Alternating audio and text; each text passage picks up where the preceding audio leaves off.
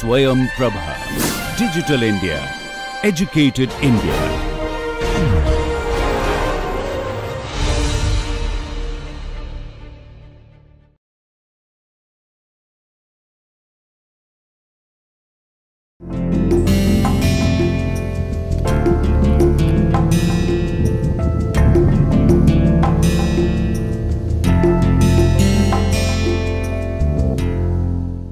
Let us start this lecture with a thought process.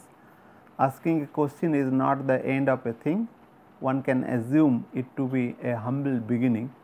If explored honestly without bothering, one can definitely have a happy ending.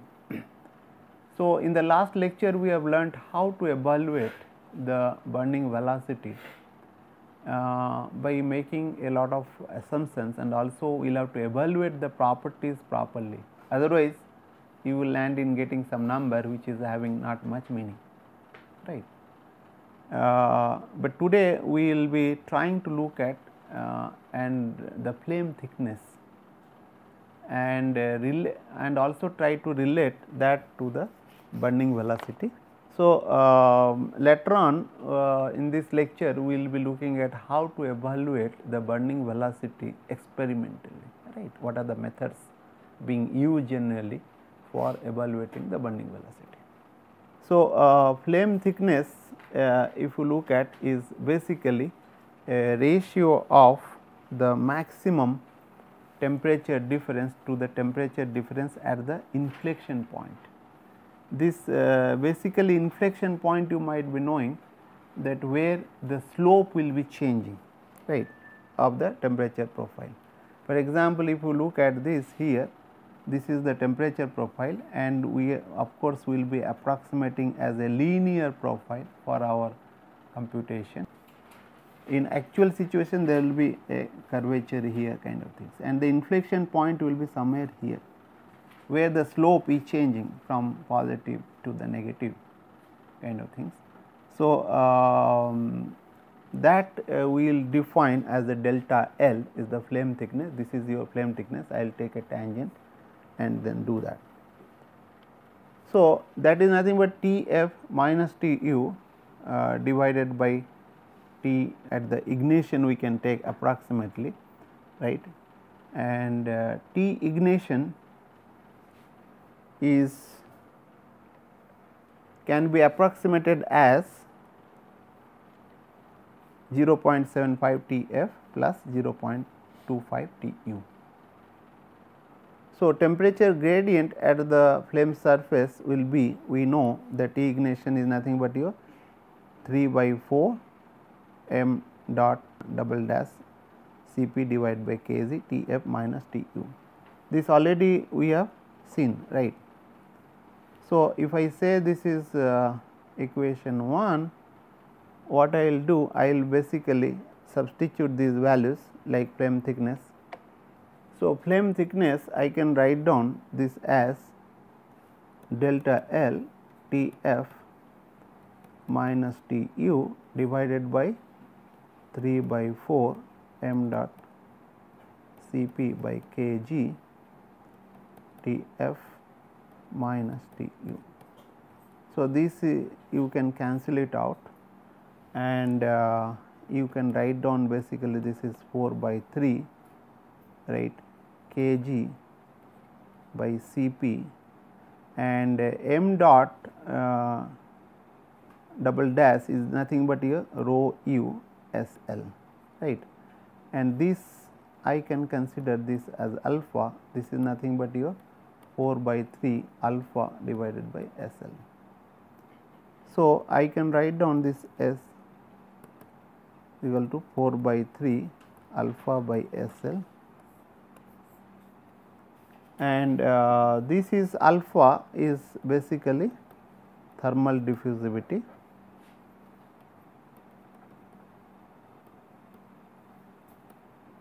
Kg, and this is evaluated as average temperature, rho u evaluated at Tu, right, and I can write down at evaluated as Tu, and Cp is evaluated as So, what it indicates? It indicates that flame thickness will be inversely proportional to SL, burning velocity. The burning velocity will be higher, the flame will be thinner, and burning velocity will be lower, the flame thickness will be thicker, right. And this flame thickness will be order of mm kind of things. And if equivalence ratio is 1 for a hydrocarbon air flame, right, the burning velocity will be what? Maximum you can get. But when you will go for the lean side and the rich side, you will find the burning velocity is decreasing. That means flame become thicker towards the either the rich mixture or the rich mixture, lean mixture or the rich mixtures, right. So, these kind of things will be helpful because the flame thickness is basically depend on the burning velocities, right. We will be looking at little later on that the other things like your quenching diameter and the ignition energy all can be related to the burning velocities. So, therefore, the burning velocity is very important parameter in case of laminar premix flame. So, if you look at if it is delta will be decreasing when SL, delta L basically will decreases when SL increases and vice versa, because it is inversely proportional to the because the flame thickness is inversely proportional to the burning velocity. Now, we will be looking at how to measure the laminar burning velocity. There are various methods available in the open literature, however, we will be looking at some of them. And these measurement methods for burning velocity can be broadly divided into two categories. One is the propagation method, or when the flame will be moving at certain velocities. Other is the stationary method, like where the flame has to stabilize and then you measure the burning velocity. And in the propagation method, the flame front will be moving with respect to laboratory coordinate system, which is basically fixed coordinate system. And there are three of them which we will be discussing. One is tube method, the combustion bomb method, and the soap bubble method, right. And stationary method, there will be also two of them, like Bunsen burner and the flat flame burner, right. There will be several other things also.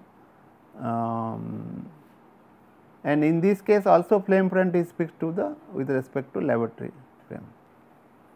So, but question arises, all this in the case of propagation method and also in the stationary method, you will have to identify the flame surface, right. For that three methods are being used. One is luminous photography, which we directly take, and then because of color you will get a shape of the flame photograph. Other is shadowgraph, where you will be using some technique shadowgraph, which you might have used in your fluid mechanics, and Slane photography. And if you look at this, if I take this flame thickness, Slane zone will be in this region in the initial with respect to basically, if you consider this is Tu and this is Tf, and shadowgraph in between, right, and whereas the luminous zone in the higher temperature zone where the luminous photograph will be coming. So, luminous part occurs at the burnt side, as I told, and flame speed with respect to unburned gas is required. So, therefore, some correction has to be done, because always we define the burning velocity with respect to the unburned mixture, because this is your unburnt mixture, right, and this is burnt side. And shadowgraph correspond to second derivative of the density, because if it change temperature is changing, so also the density will be changing. So, closer to the inflection point, like somewhere here, right. So, where the slope will be changing and sealant captures the maximum first density of the gradient and closer to the unburnt mixture. Therefore, it is more preferred because you need not to do any correction, it is just basically with respect to the unburnt mixture, and which is according to the definition of the burning laminar burning velocity. But however, for the optical systems and other things are very cumbersome. In case of sealant, people generally go for the luminous kind of things because it is easier to do that, and also it captures the flame, because flame will be not in this region, because no reaction will be taken. This is coming under preheat zone, sealant one, right. So, therefore, that is a confusion, but generally people go for luminous images more, and some people go for sealant also.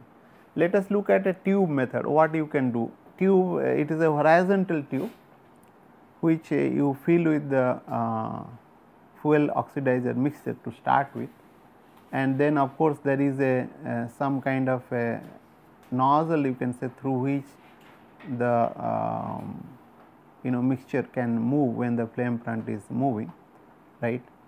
So, when you ignite, there will be a kernel, right, small one will be coming, then it will be growing, it will be moving in the direction. After that, it takes some certain shapes, right, and this need not to be one dimensional, basically it is a two dimensional. Why? Because of there will be some buoyancy effect, as a result the flame takes a different shape, and this was basically developed by Maillard and Lee Chatelier in 1883, and they have also given the thermal theory, which we have already discussed that, but it is little modified version than the Maillard and Lee Chatelier. Later on it was modified, that we have discussed for finding out expression for laminar burning velocity. So, what you will have to do, basically combustible mixture is filled in the tube, and on ignition at one end, flame propagates through the tube,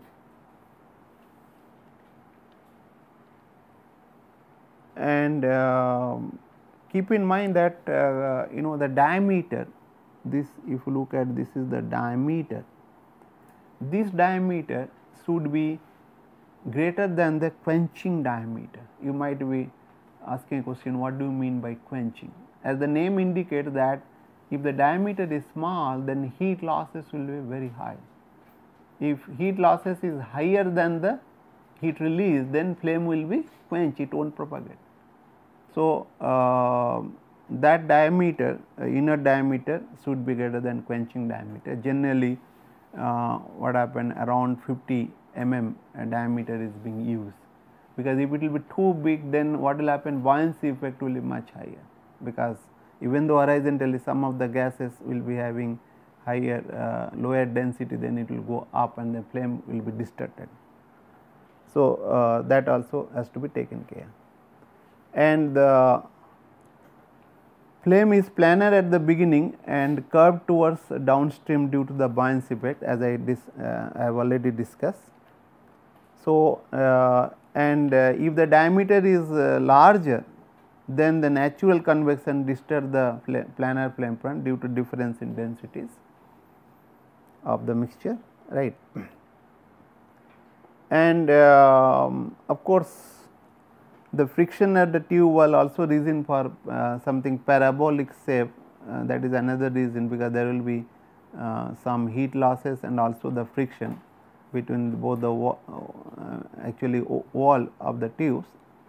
So, that will make the shape of the flame to be parabolic. The burning velocity you can write down, basically SL is equal to Vf minus Vg, right. Vf is this one, flame front movement, and Vg will be some gas will be going out, because of the flame front there will be some expansion of gas. Expansion will be trying to push some gas out, and this is Vf is the flame front velocity, and Vg is the unburnt gas velocity through this, which will be coming. At is the cross sectional area of tube. So, if you look at this is your AT,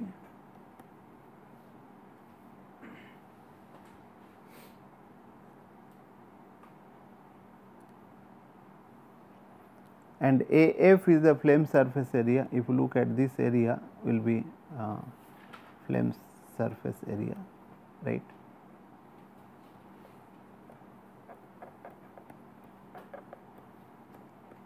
And this area which you will be getting from the flame photograph, right. Basically that you will be measuring rest and also VF you can measure by locating the flame and then taking with respect to time. Then you can find out what is the L and then how much it has moved. So, VF you can find out. This is from the experiment, you will have to find out this, and this is already known tube, and VG you will be also estimating like how much gas is going out.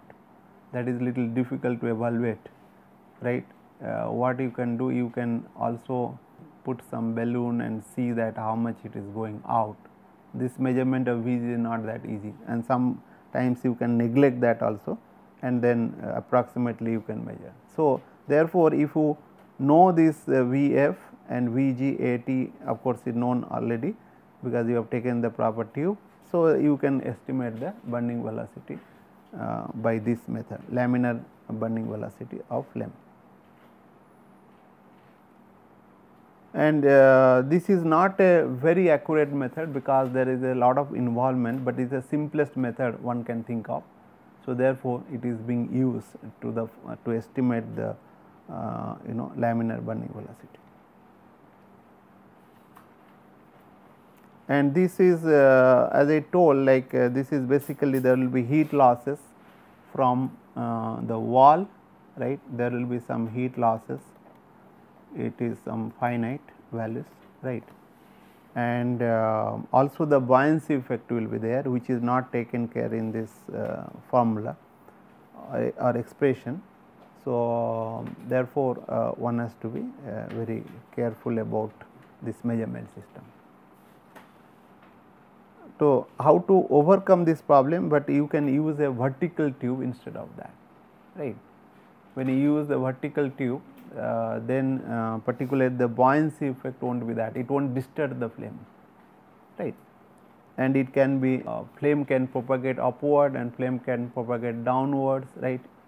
So, that also if it is flame is propagating downward, then buoyancy effect will be coming, and when you propagate you need not to really worry because the hot gas is already there. So, that has to be taken care, and then the combustion bump which is being used, like you can have a chamber combustion bump where you can mix this fuel air and then ignite at the center, and in this generally the flame kernel will be coming, right, if it is ignition, and then flame front will be moving. Keep in mind that if the chamber is large, again buoyancy effect will be coming into picture, right. But however, if it is a small, then the flame front will be suffering the curvature effect, because of curve it is not really one dimensional also, right, and some strain will be experiencing, and the strain rate has to be looked at it, that is also an error. So, generally when it is a larger, like the strain effect will be reduced. So, you can really measure the burning velocities. And you can use a cylinder, you can use a spherical bump depending on that what is that. Generally cylinder is more preferred than the spherical because of fabrication problem, and also the strain rate in case of cylinder will be low. So, as I told, the combustible mixture is ignited at the center of spherical vessel or a constant volume or a cylindrical, right, and flame propagate toward the wall, and pressure temperature increases due to adiabatic compression, because the flame will be moving, it will be because of hot gas at the center, it will be expanding, right, density being lower. So, it will be compressing toward the wall when the flame front will be moving. And if the flame front radius is known, then you can find out basically how much the flame is moving. If I take this as a center, this is basically RF, and I can track the RF with respect to time, and then I will have to look at, because the rho b is at the center, this is rho b, and rho u will be after the flame front kind of thing. You can say, if I am considering this as a flame, then this will be rho u of the mixtures. And keep in mind that this rho u evaluation is not that easy. Why? Because it will be, some heat will be transferred, and it is radiation. This will be also not ambient temperature when you start the experiment, right? It will be attaining some values. So therefore, this is evaluation is a very important point, and of course, what temperature you will be talking about, that also another thing. Rho b generally people consider to be the corresponding to adiabatic temperature, and rho u is the unburned, but it need not to unburned. So therefore, this Vf dRf by dt you can get from the defining the Rf with respect to time, and you can measure that Vf, and rho b and rho u are to be evaluated to determine the laminar burning velocity. As I told that rho b, density of gas mixture at burnt state, generally you can evaluate at T adiabatic here, and this is Tu is supposed to be evaluated, but however it need not to be Tu, it may be little higher than the unburnt temperature. So assumption what is being made here, that effect of flame front thickness and curvature are negligibly small, which is the assumption in this equation, right. And curvature effect is negligibly small in this case, and pressure at any instant is uniform throughout the vessel. That is again assumption being made. No heat loss including radiation, which is not real the case, but it should be, particularly when the flame front will be moving towards the wall, heat loss will be definitely there. But when the flame front in the middle of the this thing, then you can say, okay, flame is far away, heat loss will be not that much, and then generally flame will be moving at certain velocity. So therefore, it is a very fast process than the whatever heat loss could occur. And chemical equilibrium achieved behind the flame, which need not to be the case, because this is a very fast process, right. These are the assumptions being made for this. So soap bubble, what is being done, basically this is the soap bubble, right. This is the fuel plus air mixture in a soap bubble.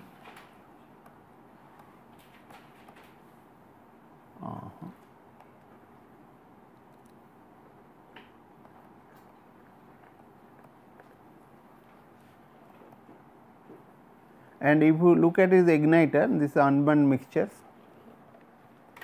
and at the time t, when you ignite certain time, the flame will be moving in front towards that, and then you will have to track this flame and look at it. So this is you can assume it to be spherical flame front, and this is the, of course, the when flame will move, it may go little expand also. So bubble surface, instantaneous flame surface. So homogeneous fuel air mixture is confined in a soap bubble. On ignition at the center, spherical flame propagates, and pressure of burnt gas remains constant as the flame propagates. Assuming flame to be spherical and pressure remaining constant, mass flux you can say SL is equal to A rho u Vf into A, and this A is cancel it out. So you will get basically SL is equal to Vf rho b by rho u, and Vf you can evaluate basically in the similar way. This is your Rf, and Vf is nothing but dRf by dt. You will track that values and then find out. So this method cannot be used for dry mixtures, because when you are using soap bubble, there will be some kind of a water coming into picture, because you will be putting into that, and a flame front may not retain the spherical shape, and flame front won't be smooth for the fast flames, right, and heat loss to the electron and ambient environment also incur error, right. So, this is the thing, and with this we will stop over here. In the next lecture, we will be discussing about more methods how to evaluate the laminar burning velocity. Thank you very much.